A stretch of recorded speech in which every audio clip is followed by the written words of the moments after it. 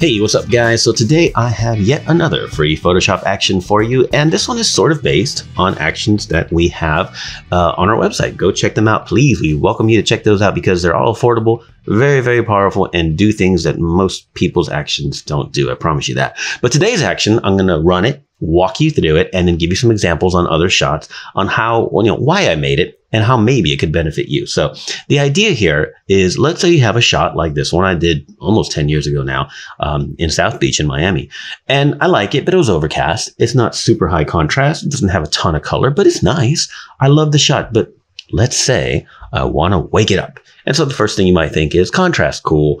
Other thing you might think is, some saturation boost maybe, or just some color grading. All of that is valid. But sometimes we need to kind of wake it up in not necessarily an automatic way, but a way that's a proper method of waking it up in a smarter way. This isn't, of course, like any action, it's not a magic bullet for every single image. But when you have a softer shot or a shot that you want to add some dynamics to, this is a good start. So it's called NBP Auto Harmony Contrast Color Boost, which is not completely accurate, but let's go ahead and run it and then walk you through it. All right, so there it goes. Very, very fast, already done. Now, true to NBP actions, anything that I design, it starts usually pretty basic, pretty soft, and then you can enhance that. You can increase the opacity, and in this case, the fill. I want to explain that first. All right, so the whole thing is put together with the hard mix blend mode on the folder containing these two colors, which I'll explain the colors in a minute, okay? And hard mix looks absolutely disastrous when the fill is at 100%, okay? I'm going to go ahead and show you. There's hard mix at 100%. Hard mix pretty much anything beyond like 10, 20, or 30% at the absolute most usually doesn't look right. So let's go ahead and put it on 25. There it is. That's 25% fill, not opacity. Now, opacity has its use as well. So if you have a really strong fill, let's go ahead and push it at 30, and then you scale back the opacity. Sometimes that can get you the look that you might be after, okay? But let's go ahead and put it back to the default. Actually, you know what? I'm going to go ahead and put it at 25. It's a pretty soft shot.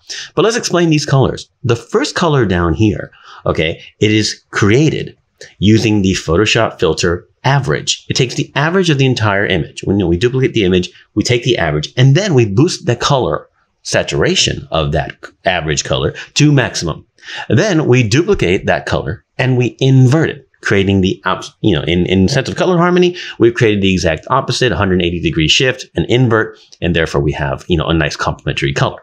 Now, the original one that's set up is focused. This is the original average color. Is focused on the low end, the low luminosity using blend if, and the other one is set focused on the high end using blend if. Okay, both are set to color blend mode. All right, just to kind of minimize any kind of, we don't want any luminosity getting involved in our color wash, right? The shadows toner, which is usually going to show up stronger, is set to default opacity of 50. The highlights toner is set to 75% opacity because it's just not as strong. Now, you can make that 50%. You can see how now the shadow sticks out a little bit more. Make the shadow color 75%. Make both 75%. Okay, make it even 100% shadow and 100% highlight, 100% shadow. Now, what's happening here? Okay, so what's happening with the nature of the mathematics here is that we're toning the shadows, if you will, with the average of the image, which is just a good base color based on the image, of course, itself. And then we do a color wash over that. We've done this a lot in this channel. Then we take the inverse of it for the highlights, creating an automatic harmony. It's a basic harmony, but it often works, okay? Put them both on color, take both of them and put it on hard mix. Hard mix, kind of hard to describe what it does, but it adds contrast. It boosts a little bit of color, but you have to do it, sparingly, because that fill setting, like I said, at 100% or even close is usually a disaster. But all this comes together to add a contrast boost, okay, and a type of like dehaze effect, if you will, using harmonious colors from the image itself based on the averages.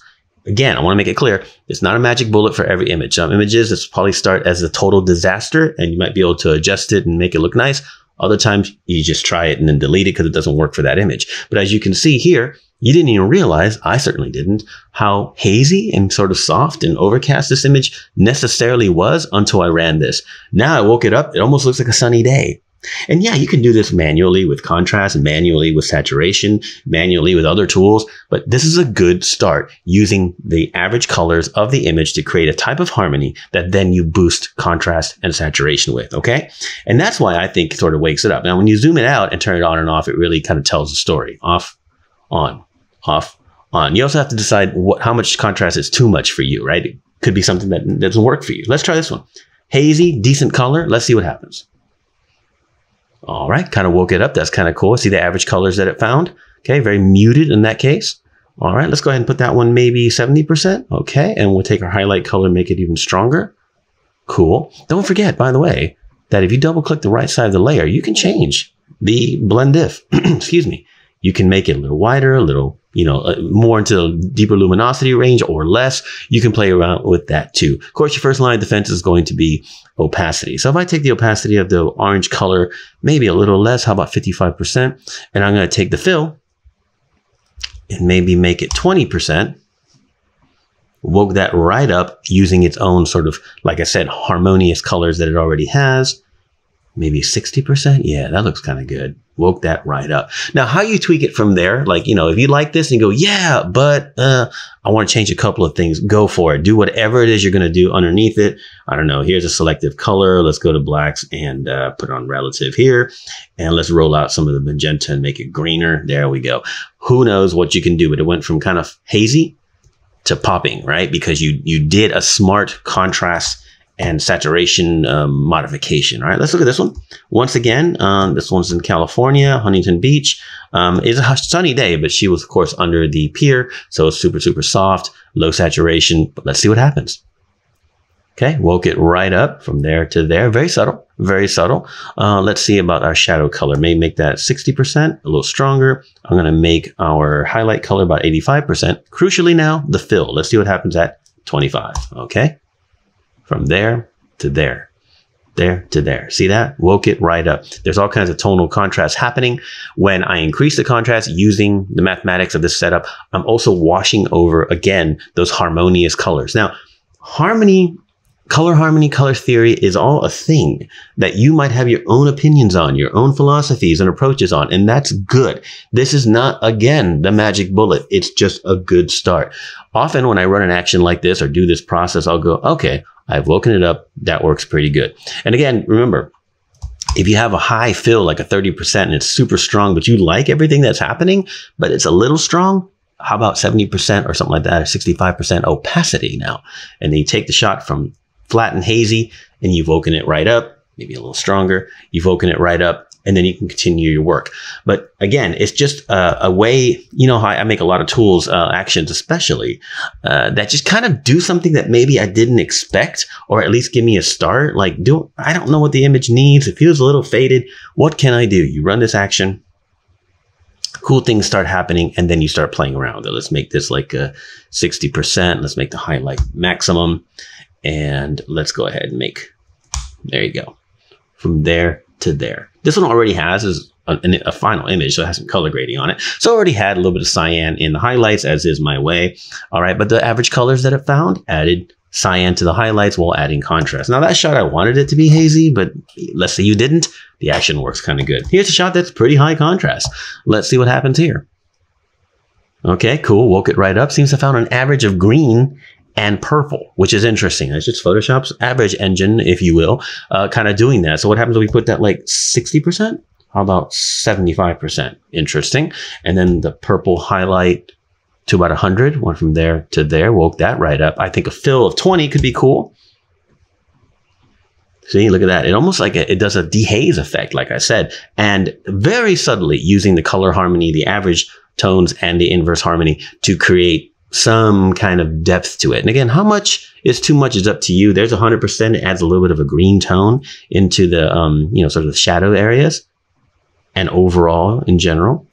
That looks kind of cool. I don't know. It looks kind of cool. Kind of woke it up. I would never expect it in a million years to do a green and a purple wash over this image, but I feel like it definitely woke it right up. Let's come back to this one and run it again. And put that fill at like 25. You can see off on. Wakes it right up with some contrast. That one, of course, woken right up with some contrast. This one as well. Anyway, it's just a fun little action, like I said, based on some processes that I do quite a bit. And you guys can download it below. NBP, Auto Harmony, Contrast, Color, Boost. Give it a go. Don't forget the different settings. Like I said, the opacity of the actual average colors that it finds. Definitely play with those until you get something that you might like. Don't forget blend diff can also be adjusted, though almost certainly you probably don't need to. And on the folder, because it's set on hard mix, you want to mess with fill first. And too much fill will be a disaster very, very quickly. Guaranteed you're going to be between 5% and 25% most of the time. And then, of course, if you like the look and want to scale it back, don't forget opacity. But as you can see, it takes a shot. That one really worked well. Hazy, blue, overcast. I don't hate it, but I don't love it. Boom. Now it looks almost like a sunny day. Skin tones are popping. The hazy sky is never going to be electric blue on this day, but at least it has some toning. So try that action out. Let me know what you think. Any other requests or questions, leave them below.